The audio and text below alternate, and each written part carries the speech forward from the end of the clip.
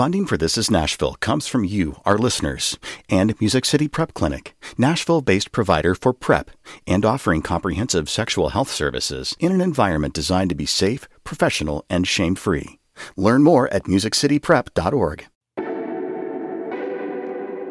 I'm Khalil Ekalona, and this is Nashville. It is no secret that our part of Tennessee is becoming more and more popular. Take a look at the numbers. People are moving here at a rapid rate, but there are communities that have been around for quite a while. In Murfreesboro, there's a Laotian community that has been growing and thriving since the mid-70s. How did this come to be? What has that experience been like for elders and the next generation that has grown up here? That's coming up later this hour.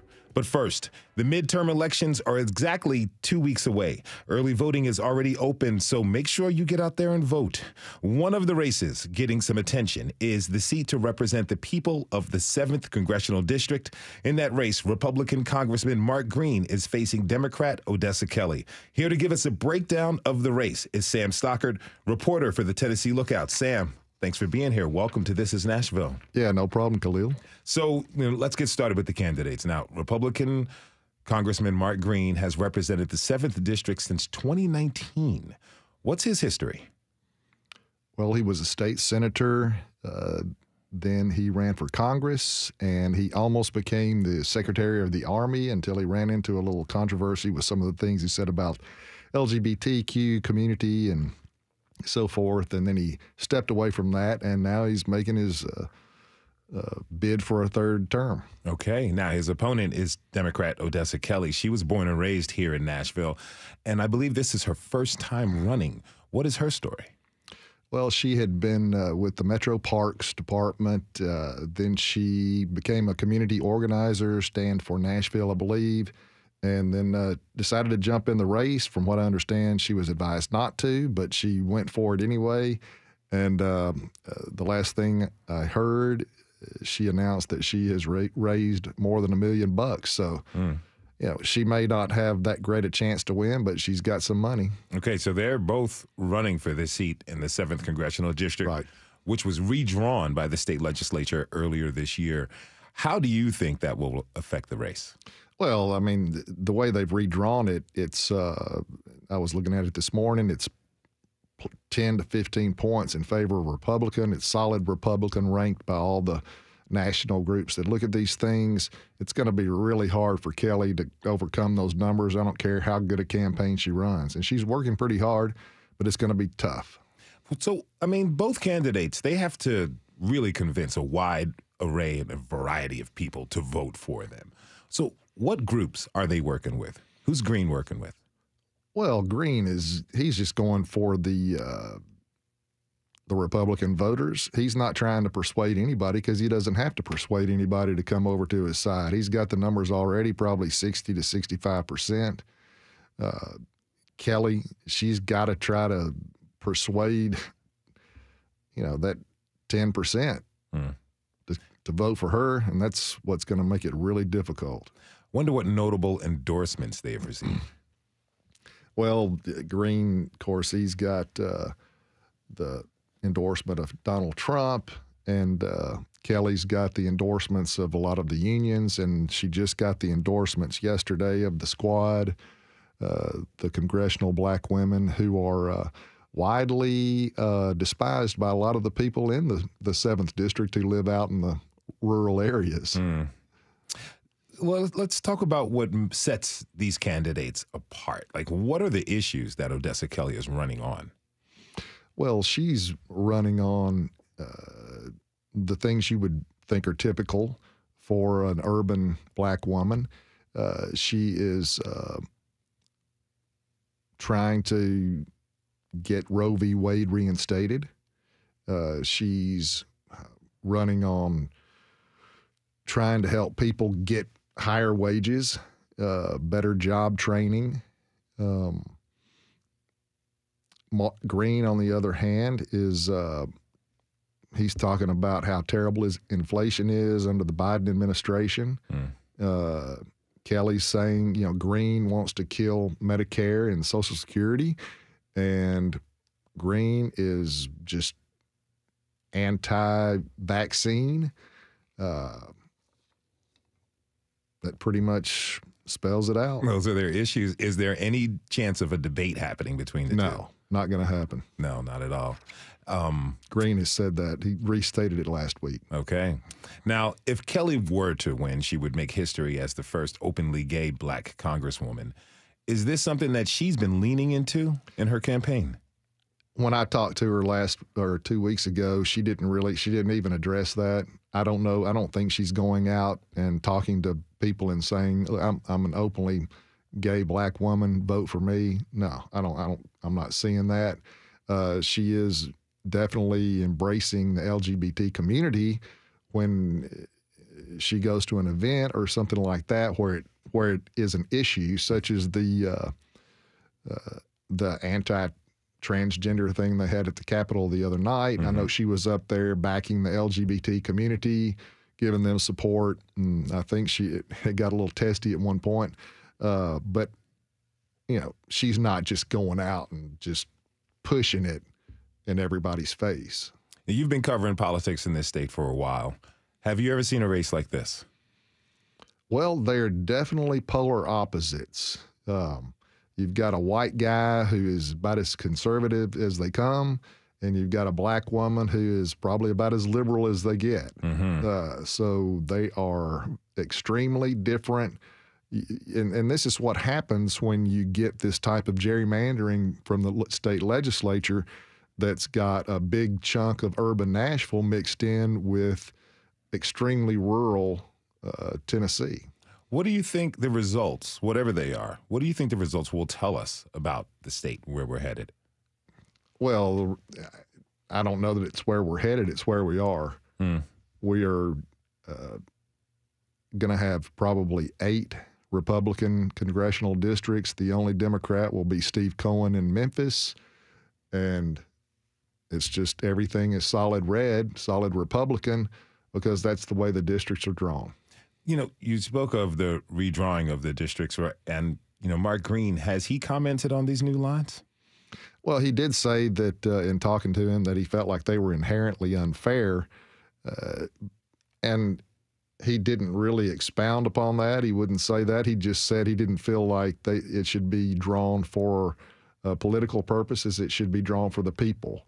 And you could take that 2 ways. You could take it that he doesn't like the lines because it puts a lot of urban people in his district, or you could take it because he felt like it was wrong to draw it to give a shot for someone like Beth Harwell or Kirk Winstead to win. Of course, Andy Ogles won the 5th district primary, so he got it. And another interesting aside is in that 5th, I know we're talking about the 7th, but in the 5th, if Jim Cooper had, as a Democrat, had stayed in, he could probably beat Andy Ogles, but he didn't. He backed out, and now it's up to Heidi Campbell. We're going to see what happens here in a fortnight. Sam Stockard is a reporter at the Tennessee Lookout. You can find his story on today's episode post at thisisnashville.org. Sam, thanks for being here, and thanks for your reporting. Yeah, no problem. Enjoyed it. We have to take a short break. When we come back, we'll learn about the origins of the Laotian community in Middle Tennessee. How were they able to build a community in a new land? Are you a member of the Laotian community? Join the conversation by tweeting us at This Is Nashville. We'll be right back.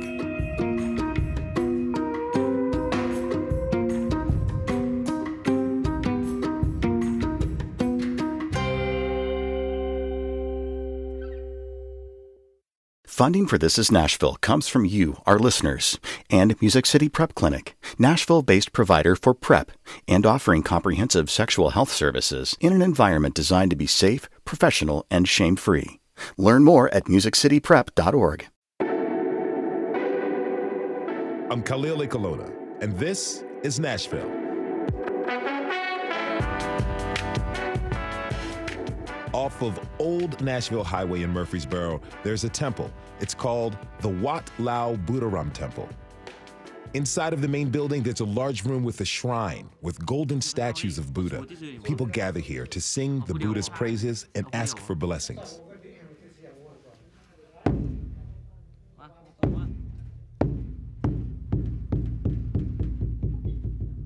The The drum comes from a time before clocks. It's a way to alert people that the temple is opening or that it's time to pray.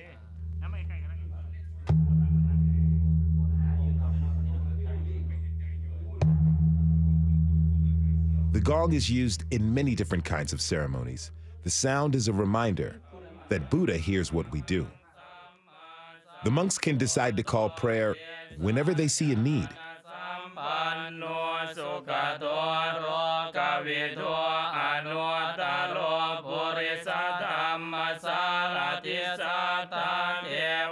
As the monks chant, a group of people are decorating and stockpiling the temple. There are gold-colored items everywhere. There's food, pillows, buckets of money, and even a bed. These will be part of the big celebration coming up this weekend.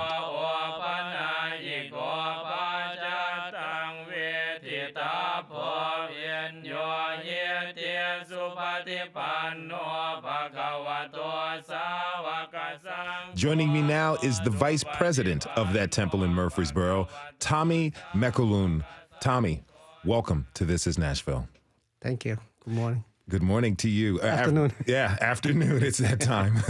Also with us is singer Phaivanh Mekaloun, who is Tommy's wife. Thank you so much for being here, Phaivanh. Is Phaivanh with us? We'll see. Okay, so Tommy, we just heard a little bit of the service at the Wat Lao Buddhist Temple. What kind of worship happens there? It's like Buddha temple. Most go inside the most like Lao community. There's a place. It's a big, huge Buddha temple. How big is it? Right now, almost 30 acres. 30 acres. The land. Wow. Now, you're pretty involved at the temple. What kind of work do you do there? I do almost everything. Okay. Because I don't want to, whatever I know, I want to do it. And then I put my name on it. When I go away, so my name's still there. Mm-hmm. I paint picture on the wall. I paint the picture to the inside the room, and then a big, huge Buddha statue. And many things I did that, and I built many things in there to help grow temple. How long have you been working with the temple? Since I moved into Tennessee, since 1997. So you can say you're basically one of the foundations of the temple. Somebody Almost. who helped build it. Almost. That's amazing. Now, I understand that the temple is home to a variety of events for the community. Phaivanh, what type of events happen at the temple? Well, since we moved in here in Tennessee 1997, my husband and I, that we joined in a temple to help them, like every ceremony, every event that we try to do much we can to bring the money to help and support the community to help to build the temple. Mm-hmm. What's your favorite event there? What is favorite event is Lao New Year on May every year. Okay, so tell me about the Lao New Year. I heard that it's probably one of the biggest events of the year. Yes, this year is my husband Tommy and I. We are the president of the event, so we have a lot of people come join from all over United States. On the Saturday night, we have like a more than 10,000 people, and we have like a Miss Pageant, 7 girl, and we have a lot of stuff going on there, and a lot of people come from all over, and everybody enjoy. And we have parade on the Saturday we have like a choose Miss Pageant. and we have like a 3 different stage, Wow, that's a lot. Now, what do you like about it so much? What do I like so much? Yeah, what do you enjoy the most? What do I enjoy? Well, that I enjoy that on Sunday that we have ceremony. We continue to do our culture. From what we learn from our country. That this is like I live in United States more than 40 years, and this is like my country too. That we want to show the next generation. To see that what's going on in our culture, and I love to have Sunday that they parade and they play water and everybody enjoy so much. That's wonderful. Now, Tommy, I hear that there's a pretty big event happening this weekend. Can you tell us a little bit about what's about to happen? Yes, and it's personal thing to do. Every single year they have select one person or group and do like of this month only, not either month. And they do, we call Lao, they call Bun Katin. That means you collect stuff, the gold, like you say gold, a bed, everything in their money. Mm-hmm. They say, we believe in Buddha. If you put everything in there, when you pass away, you can collect after when you pass away. Oh, wow. So it's a ceremony where I can take money, clothing, the bed, possessions that I enjoy here. I offer them up only to receive them again in the afterlife after I die. Correct. Wow. Correct. That's what we believe. And gotta be many people on this Sunday. And relative and friend or that parade, gotta be nice picture. Mm-hmm. But I hope the weather is good on this Sunday. Yeah, let's hope the weather's good for everybody. Question for you, what items are you going to offer for yourself?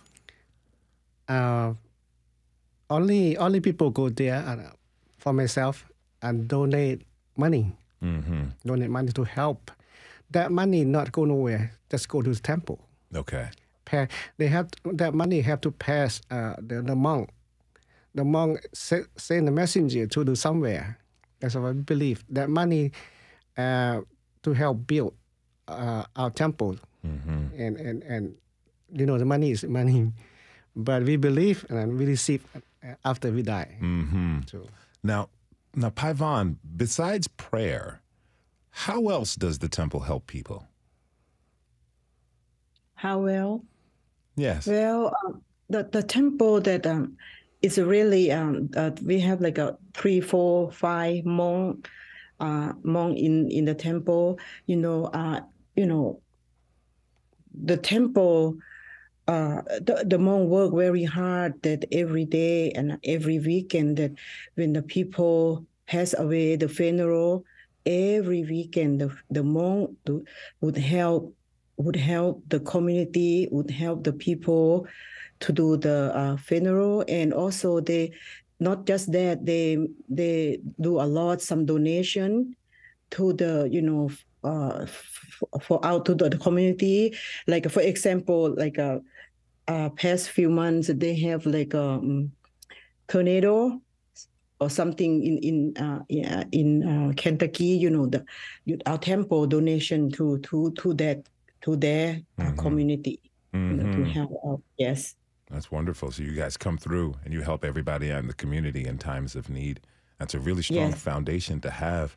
Now, if you're just tuning in, this is Nashville, and I'm your host, Khalil A. Colonna. We're talking this hour about the foundations of the Laotian community in Middle Tennessee. Now, we really can't talk about this community without talking about Dr. John To, one member of our Lao community. His name is Dr. John To, or the king of the Laotian community here. Now, Dr. John To may not be royalty officially, but he is a Rutherford County commissioner. He's also an important elder. A lot of people have turned to him over the years, especially as a translator. He's helped countless people find jobs and connect with resources. And on top of all that, he regularly appears on Murfreesboro City TV channel for a segment called Laotian Information.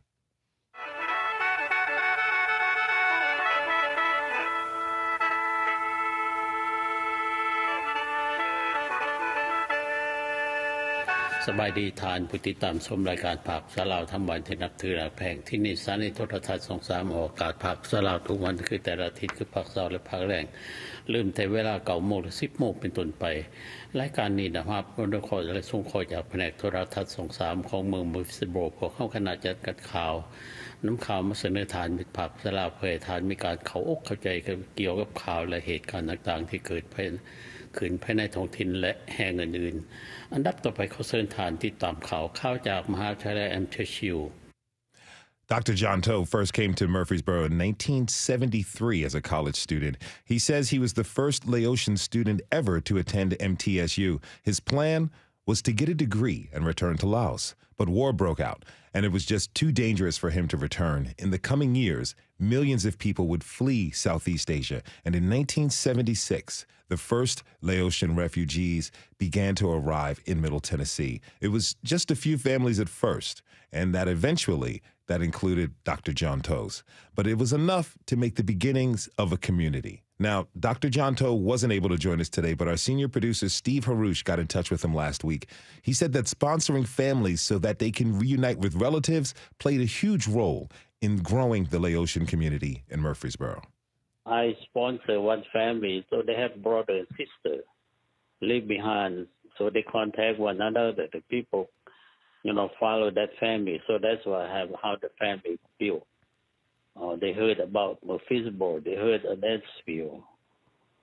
So that is the people say, how come this, the time Murfreesboro received more refugees? Well, because of whom? Because of what? I don't want to give the credit to myself more, but because I would like to give the credit to the other family too. Extend a hand to help others. Extending a hand to help others, that feels like a theme in this community. I'm curious, Tommy, how did you hear about Murfreesboro? First thing, I could not spell Murfreesboro anyway.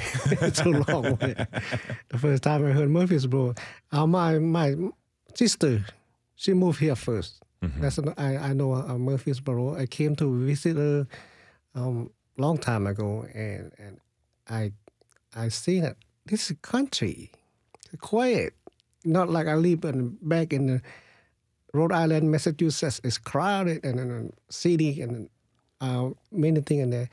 Then I make decision to move back here in 1997 and to make peaceful, better living in country, back country. I mean, I came from country too.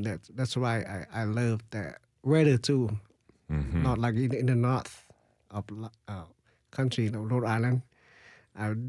Every single day, you have to wake up, shovel the snow, go to work. Every time, and over here, when the snow comes, school closed. That's true, and the snow melts pretty quickly down here too. Yeah. Phaivanh, what about you? What brought you to Tennessee? Back in 1986, that I came to the big association show in Nashville, National Guard. There's like 1,000 people there on the show because I am the singer, and I just come and help do the show with them. And then on the Saturday night after that Sunday, that they take me out tour, out to Nashville, and they brought me out to Murfreesboro because I have my sister-in-law live here. And then I love that there's a lot of, back then they have like a country farm, like a farm, corn farm. And I love that farm. I love that, that's why when I went home, I tell my husband, we need to move to Tennessee because the way I live I used to live in Providence, Rhode Island, I live in downtown Providence. So it's very crowded. And so a lot of people, like Tommy said that it's over here. When I moved 1997, it's still a lot of farm in here, corn farm, and, and it's very peaceful, Mm-hmm. Makes you feel at home. I got a question for you, Phaivanh. How did you and Tommy meet? We were friends in Laos. we were friends, and I met him unless before we moved in United States, 1978 in Camp Refugee. We still friends at that time, and then when I came 1979 to United States, and my mom, and his family, we know each other, we know well, and then when Tommy, at that time he arrived to the United States in Portland, Oregon. So we still talk like a friend. And then my mom say, "Why don't you guys get married?" Yeah. It was that easy, Tommy. Yeah. Yeah. I gotta take pointers from you. All right. So, we're talking about this community. Tommy, how has the community, in your sense, how has it grown here over all this time? In Murfreesboro? Yeah. I see that the building, the build a house, it's growing fast. Like next to my neighbor, the way I drove to my house, used to be a farm, used to be a pond and everything in there. And now the company is pop up next to the highway that's called Amazon warehouse. Everything growing fast in Murfreesboro, and a lot of job opening. That's I am feeling good when people don't have job, and easy to get the job, because I see the email every single day. Email to me say job opening, 100. Is that how does that really affect and help the Laotian community down there? Correct. Yeah, most Laotian people get pay higher because they have a Nissan plant in Smyrna. Most Lao people work there because they pay higher. Most people get a big house, new car, new purse. Yeah, they're living good life. That's good, Steve. That's good to hear. Tommy, what do you want people to know about our Laotian community here? The Laotian community, we are all immigrants. We are refugees and live in the United States. Most people came for a long time, become citizens, and live a good life. But I hope our Laotian people learn, like myself learning. I don't stop learning things. I do everything to help people to do what I know. That like I do myself right now. I do the networking. Beside that I help temple, and I go travel all United States and to help people to create they don't want to do a job. They can do a networking, make more money, and all that stuff.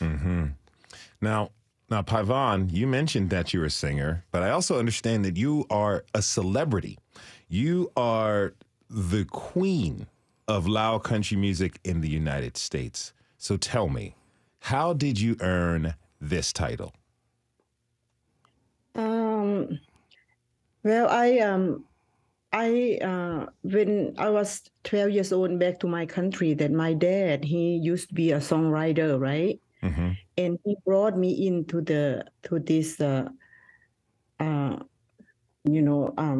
he brought me into this part. So I start at 12 years old back in my country. I have recorded my 4 songs in the radio station they have everywhere in Laos. But when I grow up, I still continue. And when I moved into United States, 1979, and 2-3 years, I start working and save up to money. And 1983, I start record my first album. My first album called Nam Tamia, and it's everybody know this. That's why I came to Nashville 1986 to have show, because that song is very popular. And then I continue to album number 4. Number 4 is named Phuong Malai. That one is it's blow out all over United States, everywhere in the world. Okay. And then that's 84, 85, and 1990. I have received, they named me Queen of Lao Country Music. I have received this name in Canada, Montreal. I went on that show, and then there's a very nice bouquet, and they give me some very nice, there's all over the master songwriter there. They just come and, honor me on the stage, and, they name me Lao Country Music. Since 1990 until now, they still call me Queen of Lao Country Music in USA. Not in Laos. That's beautiful. So, but describe Lao country music for us. What does it sound like? It's Queen of Lao Country Music. Lao country music is not folk song. It's like if I compare, it's like a Dolly Parton. Okay. My song is like that. It's country music. Mm-hmm. Okay, so we're going to play one of your songs out on our way to break. It's called Pong Mulai Namjai. What does the song mean? Yes. What does the song mean? What's the title mean? Pong Mulai Namjai, that when I went a lot of places, everywhere I go, that I have people that give me a lot of flower and a lei, compared to when you go to Hawaii, you have lei flower on your, they give it to you, right? Mm-hmm. So, I have received that a lot. And then, and that song I wrote from my heart to the audience, to all my fans all over, that I thank them, I thank you, everybody, for that the lei of flower you gave it to me. My song is for everybody. So I wrote that song from my heart, and and album number 4. All right, that is beautiful. That is local singer and queen of Lao country music, Phaivanh Mekaloun. She was joined by Tommy Mekaloun, vice president of the Wat Lao Buddhist Temple. Thanks to you both for being here. Here is that song, Pong Mulai Namjai, by my guest, Phaivanh Mekaloun.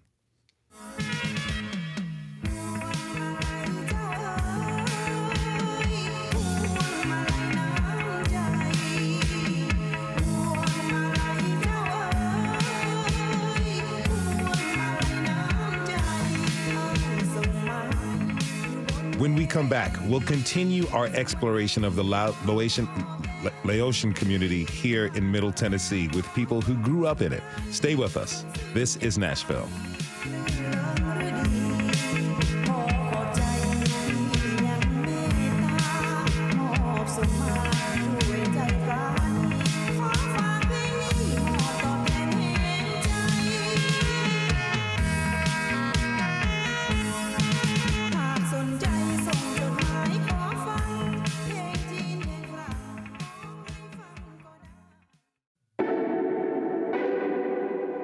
I'm Khalil Ekalona, and this is Nashville.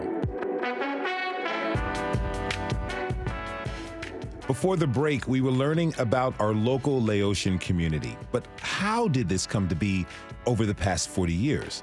And what has it been like for the next generation of Laotian Americans growing up here in our region? Joining me now are Chai Sekunamni. He's an attorney at the Legal Aid Society and a community leader. Chi, thank you so much for joining us. Really, welcome to This is Nashville.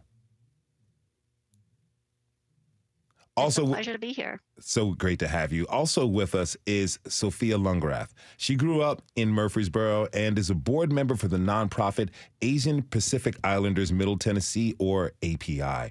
Thank you so much for being with us. Thank you for having me here. Okay, now, I'd like to start with you.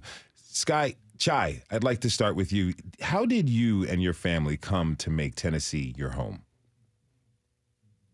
So my parents, we settled in Eureka, California at first when we first came to the U.S. And my parents wanted a better life for us. At the time we were living in the projects, and they wanted to purchase a home, and looking around in Eureka, which is a very small town in California, the only things that were affordable were pretty much dilapidated. And so we had a neighbor who had moved to Murfreesboro a year before, And, he called my dad up and said, hey, there's a lot of jobs here and, homes are affordable. My dad visited and just saw the opportunities that were available in Murfreesboro and decided to move us to Murfreesboro. So we made the cross-country trip, and I was 13 at the time, and that was in 1989. Okay. So they've been here since then. So you've been here since 89. From what you remember, can you describe what the sense of community was like when you got here? It was, it felt like a smaller community in terms of the Lao community. And my parents didn't know a whole lot of people, but everyone was welcoming, and my parents are also very social people. So eventually they just got to know more people. And there was already an Asian market in Murfreesboro. So that can give you an idea that there was already an established Lao community in Murfreesboro. So it was a welcoming community that really, even in my my classes, I wasn't the only Lao person there. There were many other Laotians who were part of my class. So it sounds like you and your siblings enjoyed it when you first moved here, right? I can't say that I did because I was 13 and moving from California to Tennessee, that was a big culture shock for me. And, 13 is the middle school age where a lot of things, not only did I have teenage angst, coming from one part of the country another, and then to be kind of immersed in an entirely different culture, not only the Lao culture, but the, Tennessee culture. Yeah. So it was a big adjustment. We talked earlier about the temple. How often did you and your family attend? We attended the usually the major events, festivals. I don't go regularly. Usually we go when there is a ceremony, a celebration for a deceased family member.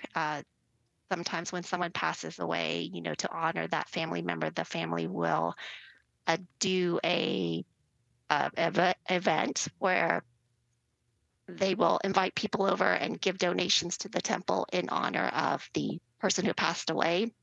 And then, of course, there's the New Year festival that happens at the end of May. Mm-hmm. We go to that pretty regularly. Sounds like a great time. I need to go. Now, but I do. Yeah, go. You do. Lots of good food. Okay. We're going to mark it next May. I am there. Sophia, tell me, what is the temple's importance in the Laotian community? Growing up, it was always a place that my family, I've gone weekly. My aunt, Mithui, she goes to both temples every Sunday or every chance that she gets. And it was kind of our sense of community. I was born and raised here, so I wasn't there when the temple was just starting out. So it's kind of cool just to see the plaques on the wall, what Tommy was talking about and having his name there. And my family's last name is one of those plaques. So it's a community center in a way for us, and it's where we gather together as a community. So it's very important. Did you feel a strong connection to your Laotian heritage as you were growing up? Both of my parents are Laotian, so I did in a way, but in a way I also felt very kind of disconnected. There are certain ceremonies that I know that we do every year, but I don't really know kind of the true meaning of what we are doing and certain actions and what we are doing. But yeah, I would say growing up in the community, my family my mom and dad were also very social. So I was always surrounded by other Laotian and Thai kids growing up. I ask a question of both of you because, you know, we just met Tommy and his wife. Are a lot of the elders in the Laotian community pretty social? Because I just picked up a wonderful social vibe from them. Would you say so? Yes. Yes. Yes. So a lot of the culture is about getting together, celebrating, honoring, eating, drinking, and being festive with each other. Mm-hmm. Yes. That's really, really, really, really beautiful. Now, if you're just tuning in, this is Nashville, and I'm your host, Khalil Ekalona. We're talking this hour about our Laotian community here in Middle Tennessee with Sophia Lungrath and Chai Sekunamni. Now, you know, Sophia, when you talk with the elders, what have they said to you about how this community got started? I had a really great conversation with Chantel and Shai, who is an NP in Murfreesboro. And, you know, Chantel kind of just talked to me about their building blocks in the sense of, you know, certain things they've had to do, and kind of how it was back then when it came to, like, getting people in jobs, especially in Murfreesboro, and how much it's kind of bloomed over the years, before I was even born. But, you know, when they do talk about it, they make a huge emphasis on what it looks like or how they would like to kind of pipeline what they've built to a younger generation. So, yeah, that's kind of what our conversation looks like. Was it difficult for them to establish the foundations that they did? From my knowledge, I'm not sure. I think Chanteau did say there was some difficulty just because of, like, translation when it came to talking to, like, city officials, even understanding the process of, like, buying the land and starting to build that, and, you know, what are certain things they have to go through, etc. So I can imagine, yes, but they got through it, so, yeah. I wonder, do you have an idea of what the process is like for helping a new family get acclimated into a new country and culture? I know there has been a huge influx of refugees coming from Burma, and I know there was a call of action for our community to kind of help them. You know, when they came over, Chantel made a huge emphasis of families reuniting, or like Tommy, you know, he came over because of a family member was also over here, so it's kind of connecting and being able to kind of find your family who's already here and have been established, and helping those who come along to also do the same. Now, Chai, did your parents encourage you to hold on to the culture? They did. And, you know, they tried to teach me and instill in me the culture and tried to make me speak Lao. But unfortunately, you know, there's always that rebellious side where, you know, you kind of turn away from their culture for some time to try to fit into the American culture as a whole. And so I find that as an adult, I'm going back and trying to learn more about my culture. And like Sophia said, you know, a lot of the festivals and things that we do don't entirely make sense. And sometimes the ceremonies are done in another language, not even Lao. So it's hard to kind of figure out what's the meaning of this. And so I'm going back and trying to learn all of that. But, you know, my parents would speak to me in Lao and I would respond back to them in English. And it wasn't until I got married that, you know, I started speaking Lao more. Now, I understand that Lao has a formal tense and an informal tense. Yes. So when you speak to elders, you refer to yourself in one way. And, you know, you use different terms. You're more formal. And when you speak to a colleague or a friend, you use a different set of words, I guess. And I never learned how to speak informally. And so when I speak Lao, it always comes out as if I'm speaking to an elder. And so it's never it's not comfortable to converse in Laos because I, have that insecurity of I'm not using the right format. I can imagine if you're talking to your friends and everyone's like, why is Chai so stiff? We're the same age. Yeah, that's something. Now, Sophia, does what Chai's saying, does that resonate with you at all? It does. I'm the youngest out of all my cousins, so obviously those who are older than me can speak it way better than I can. I can more so understand it better than be able to speak it. So I was never able to kind of get the hold of, informal and formal way on how to speak Lao. Yeah. What was school like for you? School was, so growing up, and we talk about this in my group of friends. We were all put in ESL, even though English was our first language, which was crazy because we were like, how did you get here? Or, I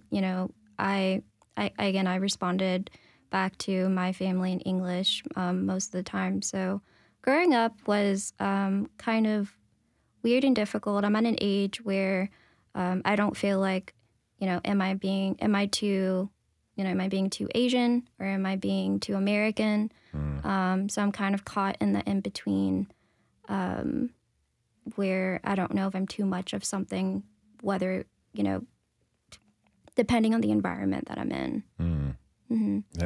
That's pretty wild. Now, I'm just wondering about, some of the challenges that you faced, Chai, when you were in school. I think I had a lot of that struggle of trying to find where I fit in, especially growing up in the 80s and 90s. There's people really didn't know a lot about the Lao community or different communities in general, and our different foods and all of that. And so trying to make myself fit in by trying to be more Americanized, that was the struggle of, trying to stay within the culture, but yet at school, you wanted to make sure that you fit in. You wanted to be like everyone. And that was a struggle. Academically, I was fine. School was all I did, and because I wasn't allowed to do anything else. So it became kind of my focus and my drive. Now, Sophia, real quick, about 30 seconds. What do you want people to know about the Laotian community here in Tennessee? That we're here. I did a huge census campaign with a few grassroots nonprofits to just, talk to our community to be statistically here, because then that shows that we're physically here as well. And I would like to just, tell people that, our community's growing, and I get really excited whenever, we see new businesses pop up that are, Laotian owned or Thai owned. So, yeah. Really excited. All right. That is Sophia Lungarath. She was joined by Chai Sekunamni with the Legal Aid Society. I want to thank you both for coming on to the show. We're going to go out with a song from Laotian musician Ketsana Vailelak, who recorded her own version of a Lao song from the 1960s. The English title of her version is Forget Laos Not. Let's check it out.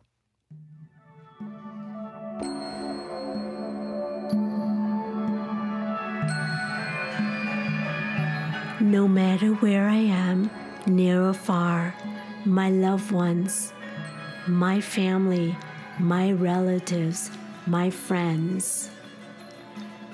Boลืม Vieng Chan, ลืม มือง Lao บ่ได้ You will always be in my heart.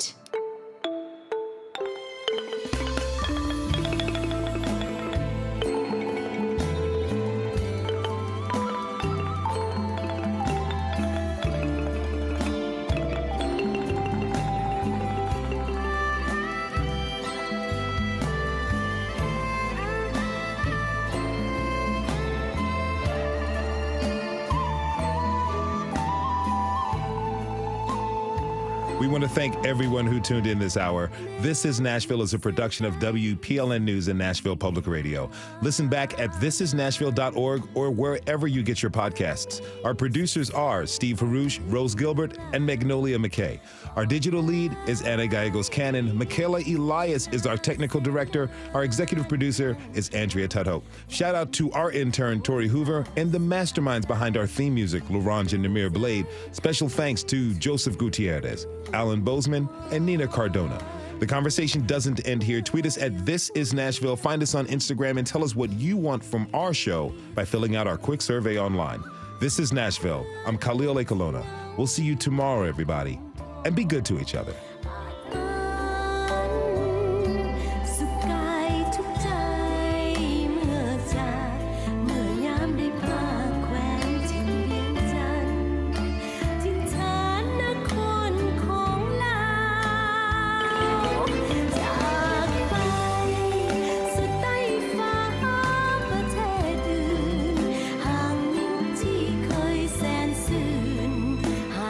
bỏ